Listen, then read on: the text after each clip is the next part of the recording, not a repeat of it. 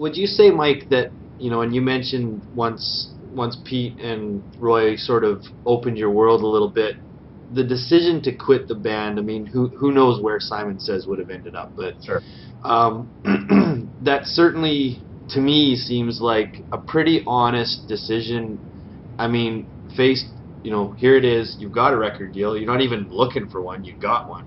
Right. And now I'm going to go and I don't know, teach and do something perhaps. I mean, was the net even viable at that point? So for you, how hard was that decision to give that up? Yeah, it was really hard because we actually had a third album coming up, and at that time in the industry, when every time you started a new album, you got an advance. Right. And because of our management and our management's past, we had a very, very large record deal, so our advance was like really the kind of thing that's like, okay, that's the next 10 years of my income is that advance. And so I literally had to decide, do I quit the band right now before that happens, or do I go into this next album knowing that my heart's not in it and I'm obsessed with teaching, and then have to live with the guilt? So I gave up the money. And I mean, there was no Mike's Lessons. Honestly, I don't even think Simon Says ever even had a website. That's how new the internet was publicly. Right. So, it wasn't even a forethought. It was like, I will teach private drum lessons in a music store for the rest of my life. I will have, a car that gets me to work sometimes, but I'll live close enough that in case it doesn't, I ride my bike. Right. And I'll have a one-bedroom apartment, and I'll be happy, man, because I'll be teaching drums. And I just like Pete and Roy said, when I explain something to somebody, dude, that is my version of playing to 100,000 people. I get chills, I get all excited, I have to leave the room because I get a little misty-eyed. I'm like, just keep practicing, Billy, I'll be back. And so, so I knew I'd be happy, but it was hard because I was 26 when that happened. Yeah. So it's like, man, this is scary, but that's why guys like Pete and Roy are so important, because they've done it, and they gave me that vibe of like, look, you're not going to die, Yeah. It's like, you may miss out on this, you may think this was the wrong choice, but I'm telling you, from somebody that's been there and done that, there's something different about you when you teach compared to when you play.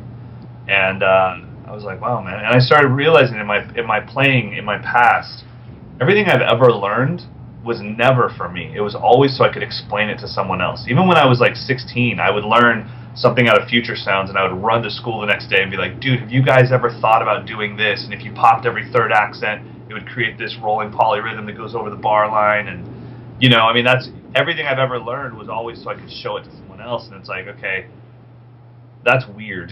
Yeah. That's not normal. So. So now that Mike's Lessons has been a huge success. I remember watching YouTube drum lab videos, and wow. this guy with a microphone, and DW had just sent you a kit, and you were like super pumped, and you're like, it was starting to catch on. And I have to admit, there was definitely something, even though there was other videos that were maybe better production, it was like, sure, there was something about you. And it was maybe a clarity in the teaching style. So moving forward now that Mike's Lessons has it realized its potential, or where is it headed? Well, yeah, I mean, it's definitely become. I mean, I'm actually here now, like at right. Mike's Lessons. Like, I mean, like that's my kit. Awesome. And there's cameras, so Mike's Lessons is like a physical building now. So yeah, I mean, that's something I never planned on. I mean, it was supposed to always be run out of the spare bedroom of mine and my wife's house. So, as far as where it's going, I think being more clear, my big business step for 2014 is being more clear to the public on what I actually do, because it can be a little cloudy sometimes, and I need to actually clean it up, because I want it to be very clear that my YouTube videos are tips and tricks. These are things I don't feel comfortable charging for. Right. They're fun, but you know, showing you a lick that will get you fired in your next gig, I can't charge you for that. That's bad. Yeah, that's but I understand that as drummers, we dig it. You Yeah. know, like there's always the responsible music side of what we do, and then there's the fireworks side of just like, look, I dig the drum set. So that's what YouTube is for. That's my outlet, and it's my way to give back to the people that gave me a career in the first place.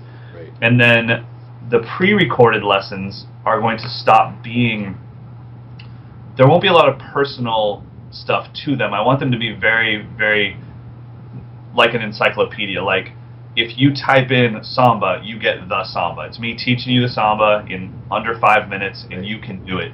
And then the live lessons is where, okay, well, if I'm teaching the samba in the live lessons, I have a half hour for us to explore the music of Brazil, explore how did that music make its way to America. Okay. Let's talk about the variations I play. So I want to make sure that there's 3 separate entities. Like, you know, I imagine the drummer on his way to a gig in a studio, and they said, yeah, we're going to, you know, we got a couple samba tracks, and then one's going to be, you know, a little bio thing. And he's like, okay, cool, hangs up the phone, and he's like, what the hell is a bio? And he can go on Mike's Lessons, download it immediately, watch it, you know, in the parking lot, and walk in and play it, and it's good. It's like, okay, well, that's what my iPod lessons are for. Yeah. But then if he was like, man, I wonder how the bio is related to samba and bossa nova since they're all from Brazil, well, that's what the live lessons are for. Let's talk about that. Right. And get into it. So, yeah, so I think 2014 is more about clarity and dividing my 3 things up of YouTube, iPod lessons, and live lessons, so people know, why do you make all 3 of these? And say, well, they're actually very different, even though they're always educational. Right. And then the other thing is, I have a few people that are really close to me in my life that know how overly emotional I am about teaching and people getting better, and I want to let a little bit more of that show through in my video content. I'm kind of a wise ass funny guy sometimes, right. But it's like, man, I mean, dude, if you were sitting in front of me right now and we were struggling with something that you were working on, and then I was able to find the one thing that allowed you to break through, you know, and you were getting it, and then I came up with the one analogy that clicked for you, and it worked. If I was in the room for that, I would honestly get kind of choked up, right. You know? And so, yeah. Yeah. Mike, when you were growing up, you grew up in California your entire life? Yep. What did your parents do for a living? Dad was like kind of like the traveling sales guy. So he was also a Hell's Angel. Whoa. So I'm the opposite of my dad. And your dad was a Hell's Angel? Yeah. Yeah, like, you know, and when you're a kid, you don't really know what that is. No. But I remember just seeing like, I'd see like a mark on his arm, and I'd be like, "What's that, Dad?" And he's like, "It's 22." I'm like, "What's a 22, Dad?" And he's like, "It's a pea shooter." And I'm like, and he's just telling me these things like, in his cryptic way, he's telling me, "Oh, I got shot last night, son. But it's okay because it was just a 22. And when he put it at my head, I put my arm up. He shot through my arm, and then I fixed the situation." Wow. And I'm like 6, like, "Oh, Dad got shot with a pea shooter. I don't know what that is, you know." So yeah, that was Pops, and wow. But he, you know, he stopped all of that when I was about 15, and he left San Francisco. He lived in San Francisco, about 2 hours from where I live, and he just decided, you know, I want to be a part of your life. I don't want to do this anymore. So he would take me to like a couple of the meetings, and you know, you're never kind of all the way out, but they respected where he was going to go in his life, and I mean, you know, it was fine. It was, you know, it wasn't like Crips and Bloods. Right. So, but yeah, I mean, and they would all let me know if you need anything, we got your back type thing. And I was like, dude, I'm like really metrosexual. I'm not gonna need your help for anything. Like, I'm never gonna be in a fight. Yeah.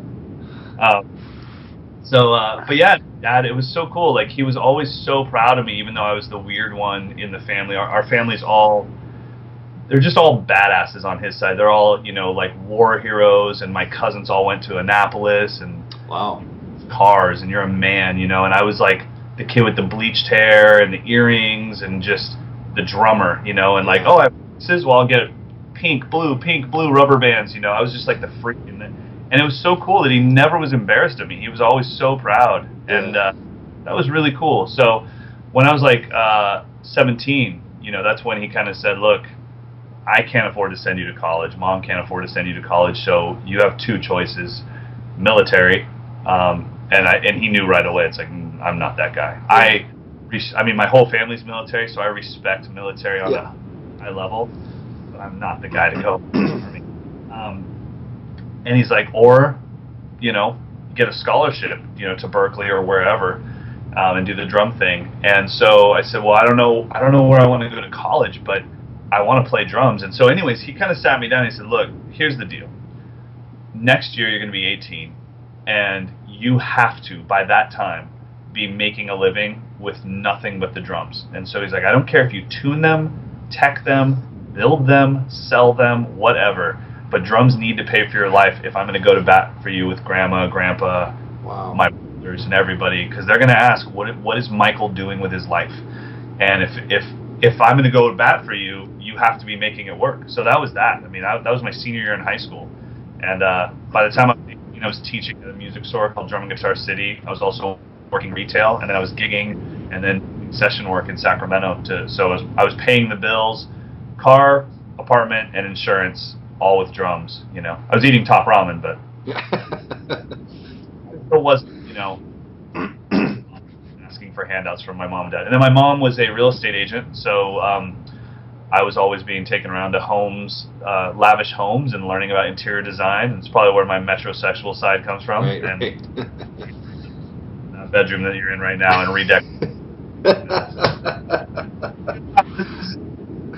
yeah, I mean, it's anything off Craigslist I can find. That's where.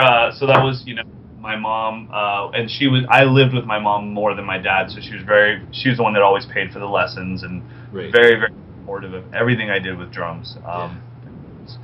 It was definitely I never got that thing from her or my dad of, which I think too many kids get, which is, when are you going to get serious? When are you going to get a real job? And it's like, look, this is a real job. It may not pay what you think a real job pays, but, when I look back on what you and myself have put into drumming, financially, I've paid as much as any doctor has for my schooling. Absolutely.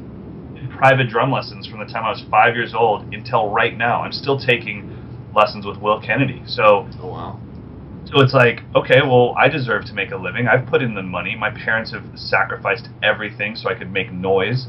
And so, when people are like, dude, you're so lucky, and I'm like, lucky? Like, dude, I've done everything that a chiropractor did. I've done everything that, I've trained my whole life for this. Yeah. We all have. So I think that, like, I don't mind people saying that I'm blessed or something, but don't call it luck. No. Like, so I didn't mean to go off on a tangent there, but no, that was incredible. A lot to make sure that I had the opportunity to chase my dreams. So. And you make a really good point, Mike, and it's something that even to this day I struggle with a lot. I mean, a lot of the Black Page is funded by me. I work a job and play at night, and sometimes there's 16, 18-hour days. It's tough, but the one thing, and I guess it's validating hearing it from yourself, is it is a job. It's oh, yeah. And it's more than a job. It's a passion. It's a pursuit of happiness.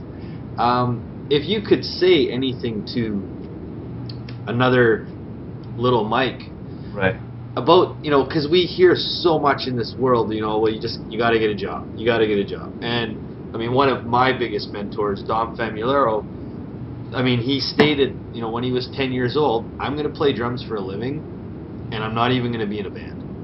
Right.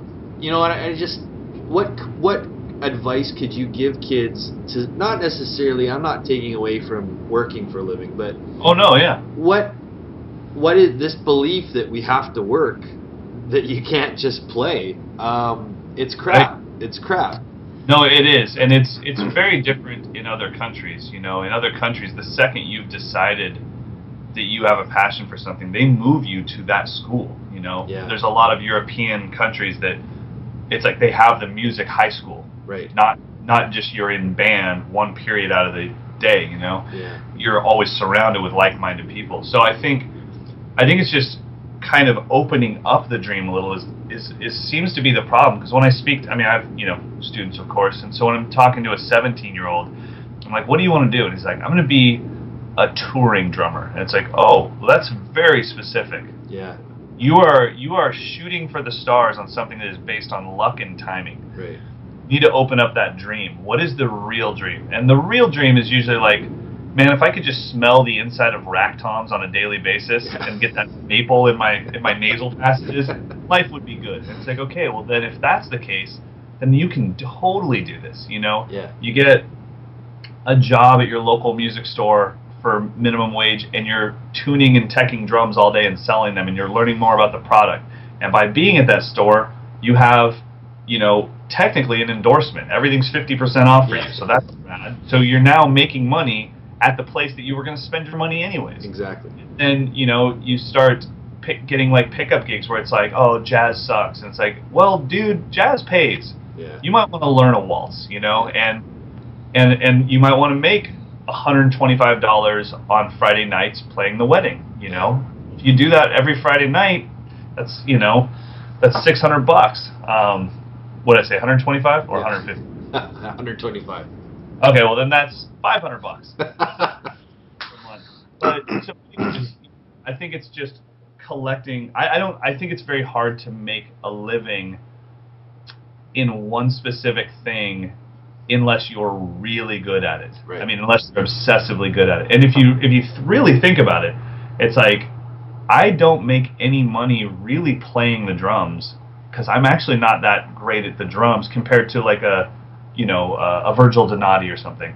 I make money because I'm obsessed with giving education. You know, I'm obsessed with teaching. So, you know, I mean, Mike'sLessons.com, you cannot buy a video of me playing drum set. You can only buy videos of me explaining things. Right. So I don't make any money playing. I make money explaining. So, but when I was trying to make a living as a drummer, I worked at a music store. I taught at a music store. I teched at our local studios. Like, hey, man, every drum recording that comes out of here is reflective on you, Mr. Producer. You should bring me in before you ever start a session, and I will tune those drums and get them sounding exactly how you want for that genre of music, and your studio will look better because of it, and I'll just do it for $50. And then all of a sudden, I'm doing it 3 times a week, but I'm also doing the sound check, and I'm playing some deep pockets where they're like, dude, are you free on Saturday to do a session? It's like, yes.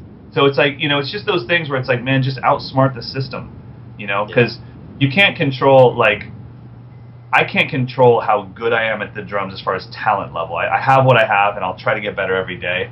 But I know that I can outwork somebody. I can control that. Like when drummer X and drummer Y go to sleep, I can stay up and learn more and soak up more and push harder and learn more about social media and anything to build my brand. So I think that that's kind of the key, is like having young drummers not get upset about the people around them being better. Because it's like, dude, you're not really better. You're just where I'll be in 2 years if I keep practicing. You know? Yeah, exactly. Mike, I want to thank you. Wow, you're a humbling guy. I mean, it's incredible. I'm so glad that I called you to do the interview. Dude, it's an honor, man. And I never thought that I'd get the call for the Black Page. Like when Amber, I was like, really? That's awesome. And then I had to explain to her everything about what the Black Page was, and it was good. But by the way, did I just about 10 minutes ago flip you off as I did you make me cry? You might have.